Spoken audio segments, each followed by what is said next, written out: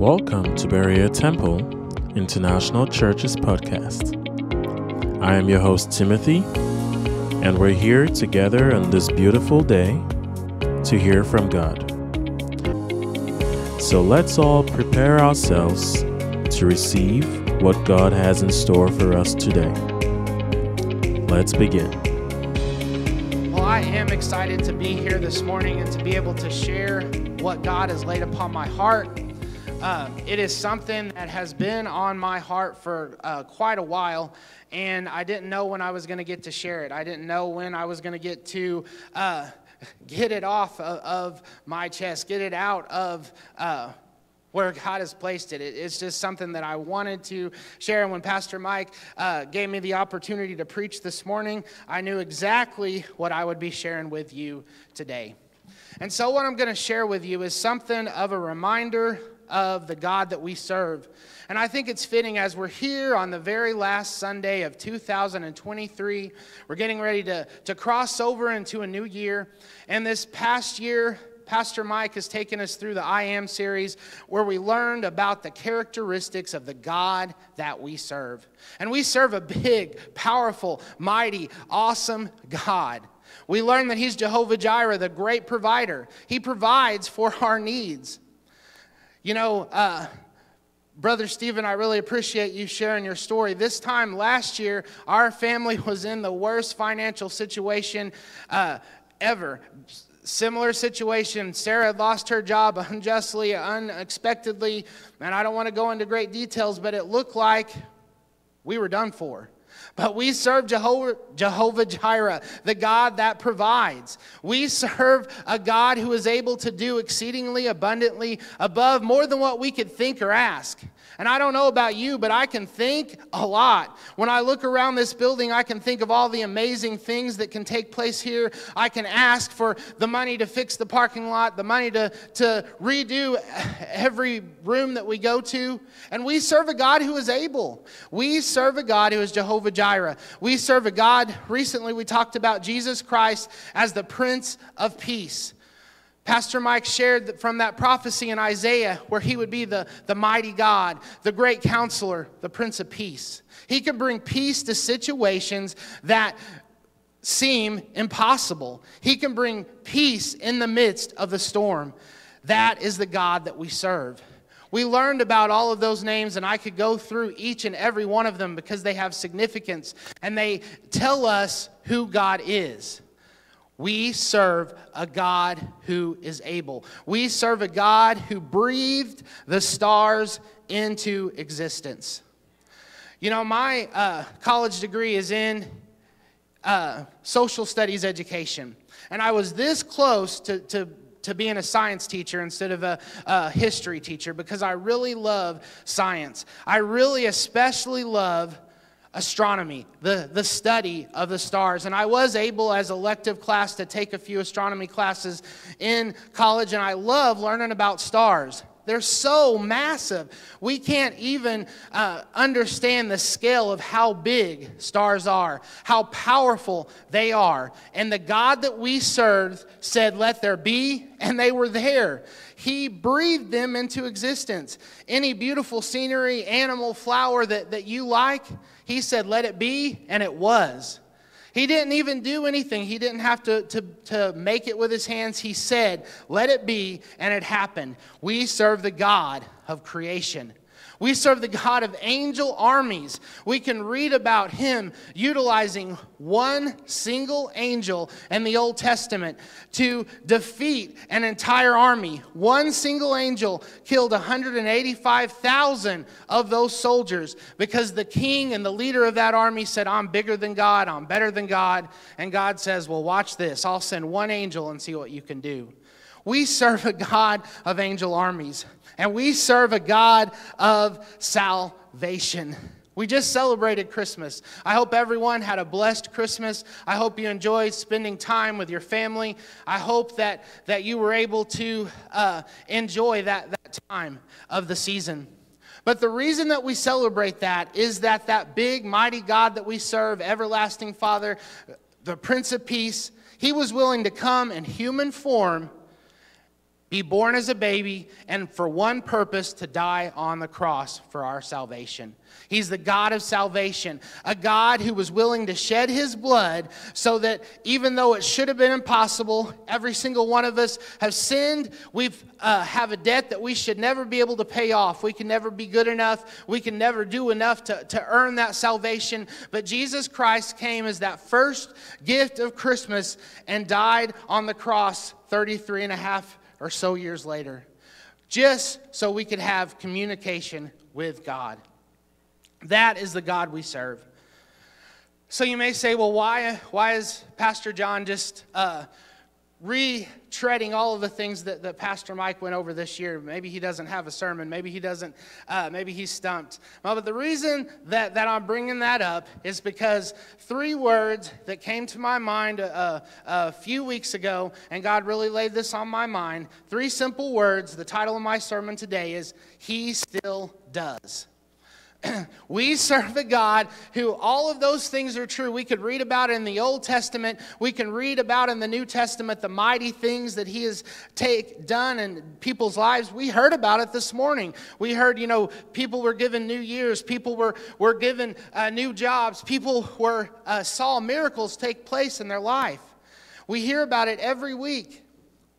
That is the God that we serve. He is not a respecter of persons. He will do it for every single one of his children. If you have made that commitment, if you have asked Jesus to be the Lord of your life, he is going to do that. Because the God that we serve does not change. He does not change. That is my first point for today, is he doesn't change. So before we talk about what he still does, we have to remember the fact that he does not change. The first scripture verse that I'm going to share this morning is Hebrews 13:8. It's one that's very dear to my heart. It's a very short verse, not the shortest in the Bible, but it is a very short verse. It simply says, Jesus Christ is the same yesterday, today, and forever. It's a very simple verse. It's a very good one to teach to kids. I remember when my twins were, I think, in the range of 2 to 3, they learned this verse. We've used it in kids' church because it's an important verse and it's short and to the point. Jesus Christ is the same yesterday, today, and forever. So when we read about mighty things taking place in the Old Testament or the New Testament, or you hear about it on Facebook or from your friend at work or school, God will do that in your life. He doesn't change. Sometimes it's hard for us to think about the fact that God has always been and will always be. Each and every single one of us have a beginning. I have a birth date. October 23rd, 1980 was the day that I was born. Mine and Sarah's anniversary is September 29th, 2005. Every one of us has some date like that. Maybe you have a date that you remembered you started your job or you graduated college. Everybody has important dates for beginnings of things. I used to work at a children's home, and many of the clients that I dealt with were adopted. And so they had a birth date, and then they had a gotcha day, a day that they became a part of another family. And that was something where they began the change of a name, the beginning of something new. Every single one of us has that. But I'm here to tell you, Jesus Christ, God the Father, the Holy Spirit do not have a beginning. Sometimes we like to say happy birthday to Jesus. This is where we remember Jesus' birthday. But that was not Jesus' beginning. We know in John chapter 1, it says, in the beginning was the Word, and the Word was with God, and the Word was God. The same was in the beginning with God. He has always been, and he will always be, and he will never change. We can also look in James chapter 1, verse 17. And it says, whatever is good and perfect is a gift coming down to us from God our Father, who created all the lights in the heavens. He never changes or casts a shifting shadow. The God that we serve does not change. He is always good. He is always Jehovah Jireh. He is always Jehovah Nisi. He is always Jehovah Shalom. He is always the Prince of Peace. He doesn't take holidays. He doesn't take sick days. He doesn't take time off. And he does not change. So as we spend just a few moments this morning talking about some of the things that God still does and some of the things that God wants to do in 2024, we need to remember that He never changes. So what are some things that He still does? The first thing that we're going to talk about this morning is the fact that He still does miracles. I serve a miracle-working God. If you have Jesus in your life today as Lord of your life, you serve a miracle-working God. He is not going to run out of miracles anytime soon. He is a God who can save. He is a God who can deliver. He is a God that can take you through financial situations, relational situations, whatever it is. God can make a way, even if it seems impossible. Even if it seems like it should not match up with the laws of nature, the laws of time, because guess what? God created the laws of nature, the laws of medicine. So when you have someone that walks into a doctor's office and they say the diagnosis is cancer, it's going to be cancer. This is a situation that happened in my life with my mom. She walked in and the doctor said, listen, we're going to do surgery. I just want you to prepare. This is going to be cancer. We can tell by the pictures it's going to be cancer. Here's the treatments. They don't look that great. And when the surgery came around and the doctor came to talk to me and my dad, he said, listen, I don't know what to tell you. We got in there and there is not a lick of cancer. There's just some benign tumors that look completely different, and there is no cancer in your mom and to my dad, to your wife at all. That is the God that we serve. We serve a God who still does miracles. And I guarantee if I gave this microphone and we had the time to go through this congregation, we would hear story after story of God doing miracles in people's lives. Because that is the God that we serve, and He does not change. He is a miracle-working God. Sometimes when I think about miracles, the first one that comes to mind from the Old Testament to me is always the parting of the Red Sea. And I think it's probably for all the years of teaching Sunday school and teaching kids' church and youth. And that's always a story that comes up no matter what curriculum you use, no matter what age group you're teaching. The Red Sea always comes up. And one thing that's kind of funny to me is the fact that they make the little flannel graphs and the pictures, and it looks like, 15 people crossing a creek. But that is not what took place. That is not what happened. It was over 1 million people that had to cross this huge expanse of sea. And they were up against this big, huge body of water that they could not cross on their own. And this army, the most powerful, mighty army in the world, was barreling down to take them back into captivity. And they needed a miracle. And God, through Moses, used him as a mighty tool to part that Red Sea. And over 1 million people walked across on dry ground. And then when that big army caught up, they're like, oh, look, there's a path. We'll follow him. Guess what? The God that I serve smashed that water down onto that army and took them out. We serve a God who is big, we serve a God who is mighty, and we serve a God who still does miracles. Don't mind me, I'm just grabbing my water. I have a frog in my throat. But we serve a God who still does miracles. We think about the New Testament. Think about all of the mighty things that Jesus Christ performed, the miracles that we read about. He brought the little girl back to life. He brought Lazarus back to life. He healed every kind of sickness imaginable. The thing that seemed incurable, that seemed impossible at that time was leprosy. He cured leprosy. He did it all. And that is the God that we serve. We heard stories this morning of God working and moving. He still does miracles. I don't know what miracle you have facing you right now. I don't know what miracle you're in need of.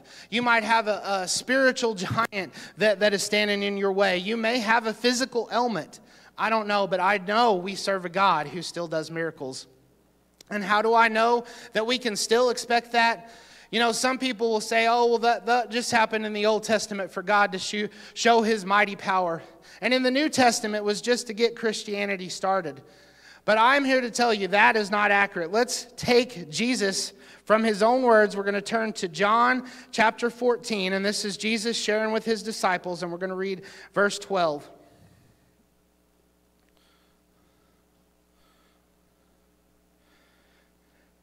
Jesus was at the end of his ministry, and he was trying to share with his disciples all that he could, and they weren't quite always getting it, but this is what he tells them.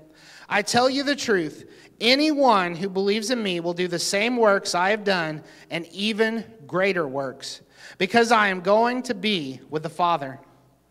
So he said it. He said you, not me, not Pastor Mike, not Brother Raph. He said you, anyone who believes. So if you believe in Jesus Christ, whether you're a teenager, whether you are 99, or whether you're a little kid, he can use you to do mighty miracles. It says right there, from Jesus himself, people are going to be able to do even mightier things than what he performed.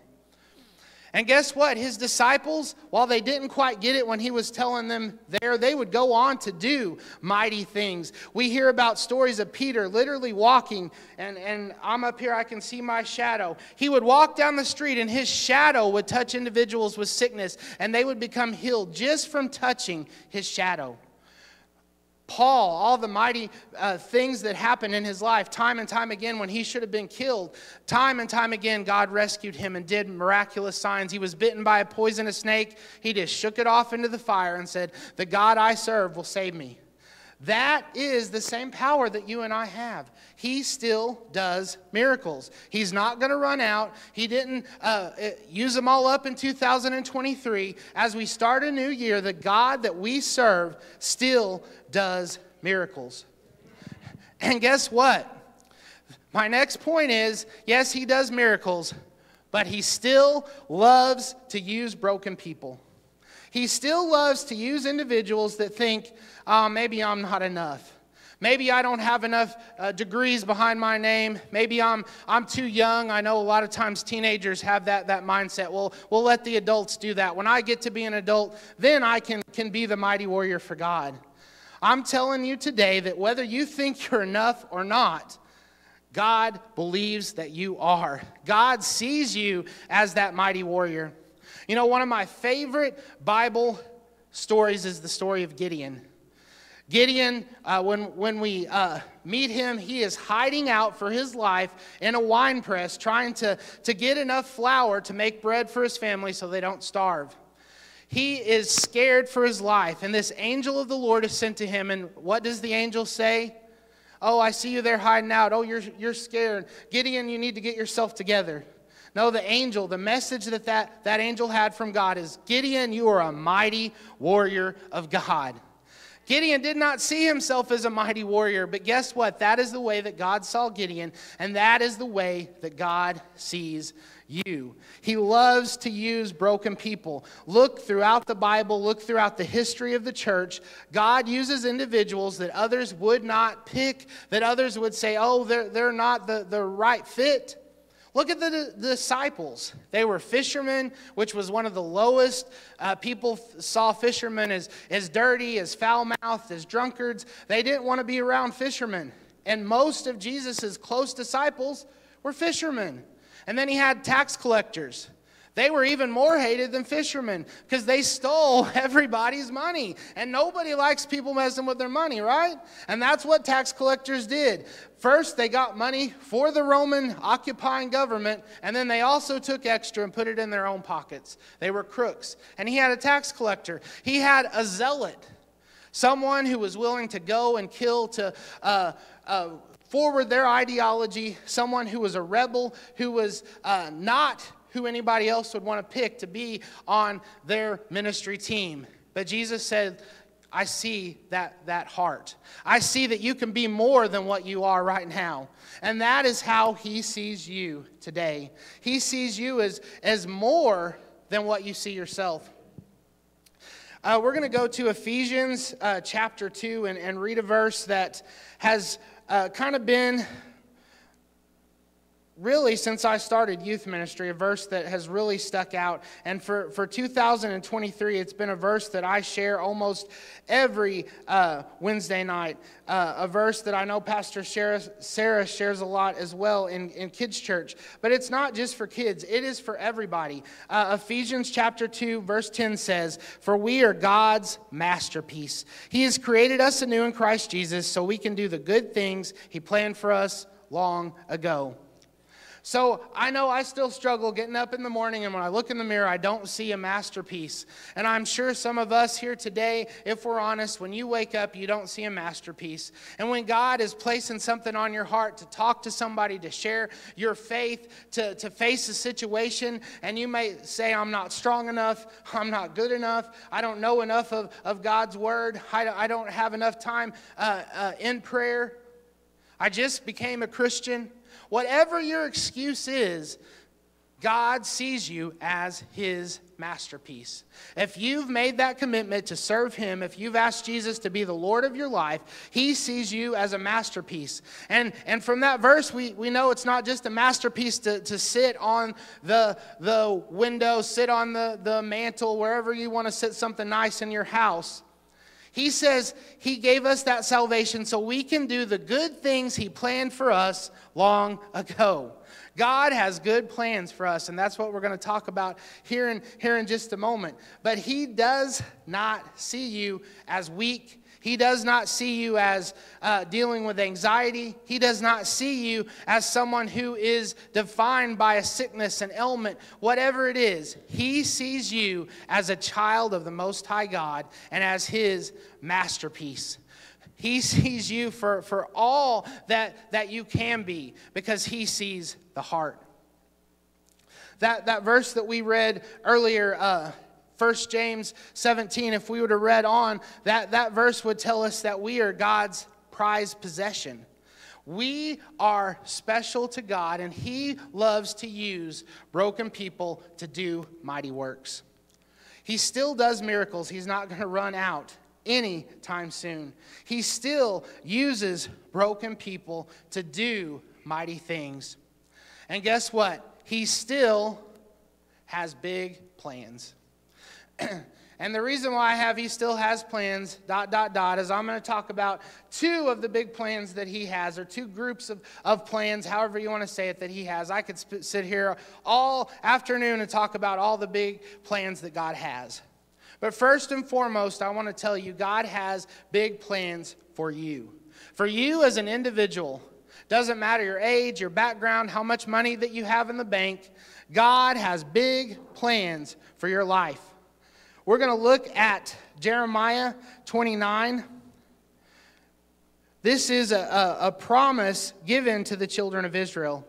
And as we know, when we accept Jesus to be the Lord of our life, we are grafted in, adopted in to God's family. So we can claim those same promises for us. It says, "For I know the plans I have for you, says the Lord. They are plans for good and not for disaster, to give you a future and a hope." God has a plan for your life. Take that verse, write it down, highlight it, put it somewhere, and remember it. Learn it. Get God's word in our heart. I would encourage everyone to memorize Scripture. I know that's easier for some than others. You know, in my household, some of my kids can memorize Scripture really well. It's easy, it's natural, and some of them struggle with it. But guess what? All of us can memorize something. And I would recommend finding some verses that really speak to you and get those down in your heart. And this is one that I know I go to often, because God is reminding us that no matter what we're facing, no matter the situation, what it looks like, God has a plan for my life. And I'm here to remind every single person, whether you're here in person, listen online, that God has a plan for your life as well. And it's a good plan to give you a future and a hope. It's not a plan for disaster. It's not a plan just to make it through. You know, I think sometimes as we become an older Christian. You know, I've been saved since I was a little kid and been in church my whole life. I feel like I was born and raised in church. And sometimes we get the idea, we know and we're looking forward to heaven, which is our blessed hope.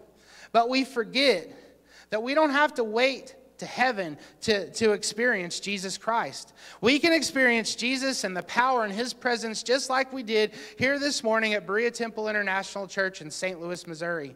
And I'm here to tell you that you can experience the power and the presence of the Holy Spirit in your home, in your school, in your place of work. That is the God that we serve, a God that has plans for your life, plans that are good, and plans to prosper you. So go home today and think about all the things that God has planned for 2024. And if you start to think, oh, I think He's leading me in that direction, but I don't know if I can. You know, Sister Vicky was talking about that, this year being a year of first. Let's let 2024 be an even bigger year of first. Let's build on all of the things that have taken place. And we didn't know if we could do it, but God did. We didn't know if we would be able to do Seek and Save. You know, that is a huge event. The list of churches across the United States that were chosen to host Seek and Save is very small. And it was a blessing that God chose Berea Temple to be a host church for that event. Let's do something even bigger and better in 2024. And that leads me to my last, He still has big plans. You see the picture there? It's a very old picture of Berea Temple. God still has plans for Berea Temple International Church. And I know, I've only been here 6 months, but I've already started to kind of just accept some of the things. Oh, this is old, that's just Berea. This doesn't work, oh, that's just Berea. God's still working and moving. And we don't have to have a nice building for the presence of God to be here. He can be anywhere, anytime. He doesn't care what the building looks like. But as we look around, and I know recently we talked about the parking lot, we might hit some of those bumps and like, oh man, well, why can't we have a new parking lot? We may be sitting in our Sunday school classroom and see some things that seem outdated that we wish we could fix. But I'm here to tell you, we serve a God who is able to do. And if He wants to fix our parking lot, He can provide the money for that to happen. If He wants to fix the building around us, we serve a God who is able. He is still Jehovah Jireh. But I don't know if He's going to bring in the money for the parking lot. I don't know what's going to happen in 2024 structurally. But I know if we band together as a group of believers, God is going to do mighty works. And we are going to outreach this community, outreach the international community around us. We are in the heart of a city that needs Jesus Christ. We are in the heart of a city that needs the compassion and love of the Holy Spirit. People are dying. Sister Vicky mentioned it. Every moment that I'm taking a breath, someone is passing away. And some of those people do not know Jesus Christ. Let's make sure that we are doing all that we can to spread God's message, to spread God's word to St. Louis. And I can tell you, God still has plans for Berea Temple International Church. I know He has plans for kids ministry and youth ministry and the prayer ministry. I know He has plans to start new things. And as I prepare to close, I want us to be in a place as we start 2024 to be asking, what does God want to do in my life? How does God want to use me to do something big and mighty at Berea Temple? Because, like I've said it before, God does not need a single one of us. Even Pastor Mike, He doesn't need him. You could think of the most holy person that comes to mind. He could do it alone, but God wants to use you. He wants to use individuals. He wants to use broken people. Just like that miracle that always comes to mind of the parting of the Red Sea, God used a very broken, messed up man, Moses, to do that miracle. Moses thought he couldn't even speak right. When God appeared to him in a burning bush, Moses said, no, choose someone else. I can't even speak right. And God said, no, you're it. You're going to do it. And God used him in a mighty way. God wants to use you. So as I close, I'm going to pray. And the praise team is going to sing one final song. I would encourage you this morning, first and foremost, if you do not have a relationship with Jesus Christ, if you have not asked him to be the Lord and Savior of your life, come down here this morning. Come and meet Jesus Christ.